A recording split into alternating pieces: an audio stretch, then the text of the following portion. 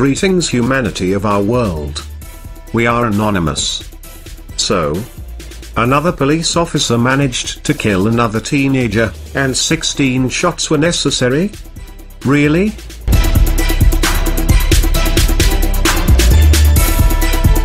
An off-duty police officer in the United States, in a city of St. Louis, has shot and killed another teenager, who, so say they declared, fired on him, police said.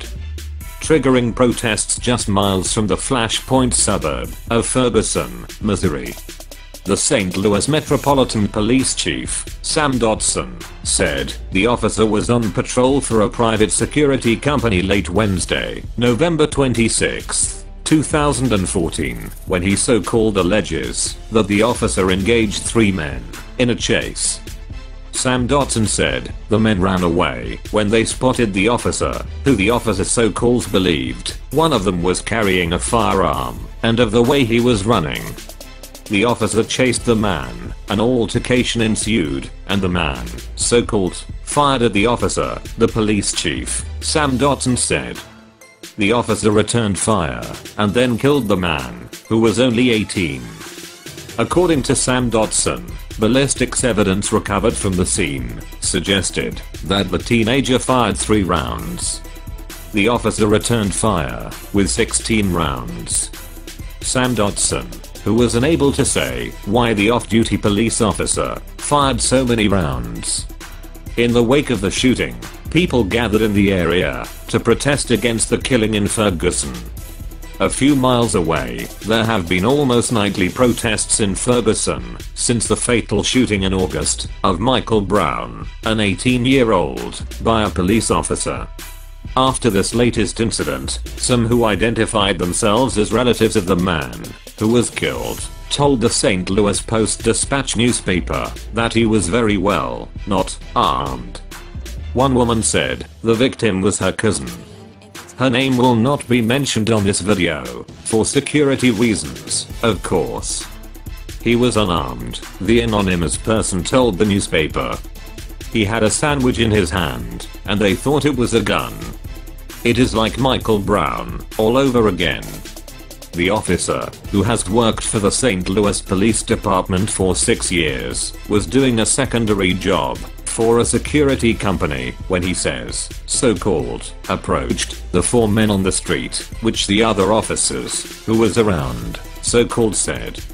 As he exited the car, the gentleman so-called took off running. He was able to follow one of them before he so-called lost him, and then found him so-called again. As the so-called guy jumped out of some bushes across the street, said Police Lieutenant Colonel Alfred Adkins. The officer approached, they got into a struggle, they ended up into a so-called gangway, at which time, they so-called say, the young man pulled a weapon, and so-called rounds were fired. The officer returned rounds of fire, and unfortunately, the young man was killed. He did not name the 32-year-old officer, or the innocent man, until proven guilty, by a court of law, who was killed. After the shooting, a crowd of around 200 people gathered at the scene, in South St. Louis. Many of the protesters marched to a main road, partially blocking traffic, and chanting, "Whose streets? Our streets." As a police helicopter hovered overhead. At one point, about a dozen people punched and kicked to occupied police vehicles, one that was marked and another that was unmarked. Demonstrators then broke the back window of marked police vehicle. As of early Thursday morning, November 27, 2014, none of the protesters had been arrested, so Sam Dodson said. Organizers of the demonstrations in Ferguson had promised to intensify their protests over the Michael Brown's killing if the officer who shot him does not face criminal charges. 3 prominent members of the protest movement that has sprung up after the deadly police shooting of Michael Brown, who was unarmed, told a rally in New York on Tuesday night, November 25, 2014, that there would be a fierce backlash if a grand jury declined to indict the officer, Darren Wilson. If they cannot serve justice in this, the people have every right to go out and express their rage in a manner that is equal to what we all have suffered, said Ashley Yates, a co-founder of Millennial Activists United, who was arrested while protesting in Ferguson. Ashley Yates, who spoke alongside with Tefpo and Tory Russell, activists for Hands Up United and the Organization for Black Struggle. Right after hours after it emerged that authorities in Missouri were making plans to deal with potential riots in the event of Darren Wilson avoiding prosecution. More than a week of unrest, followed by Darren Wilson's fatal shooting of Michael Brown on August 9, 2014, after the city officer, who says, trying to stop the teenager and a friend for jaywalking. Really? Several witnesses have said Michael Brown was shot while running away and when his hands were up. But his officer's partners say he assaulted Darren Wilson first. Really? Officers cracked down on the protests with armored vehicles and dozens of armed officers in riot gear. Demonstrators were shot with tear gas and rubber bullets. More than 220 people have been arrested since the protests began. A grand jury in St. Louis County is now considering evidence gathered by their so-called county police inquiry.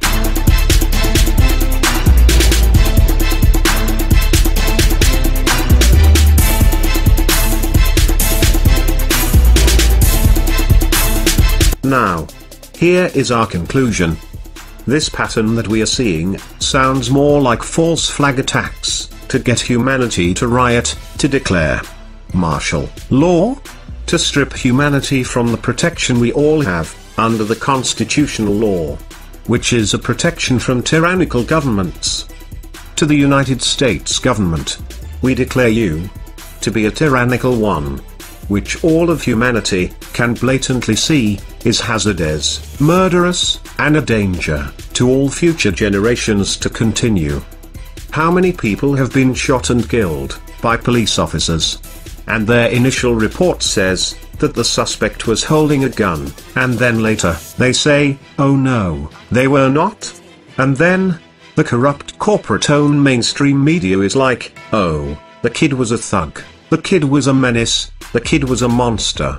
Some of those who believe in the mainstream media act like that is a good reason to take someone's life. That is completely bullshit. Police do not have the right to shoot people unless the person really has a gun and is attempting to hurt someone, or has, or attempted to. There is no justifiable right to use extreme force. The whole story is not out, so we cannot begin to assume that the kid was innocent, but we truly doubt that he deserved to be shot 16 times until killed. We doubt a child that young would randomly pull a gun out and attempt to shoot a police officer. We cannot say, but we, as Anonymous, do question motives. But regardless, no one deserves to be shot 16 times. No one besides a police officer could get away with shooting someone 16 times. No matter how good the reasoning is, it is sick that someone can unleash that many bullets to someone who is part of humanity and not even lose their job over it. We are Anonymous. We are humanity. We do not forgive. We do not forget. To the United States government, you failed. Step aside and let us lead. Or else expect all of humanity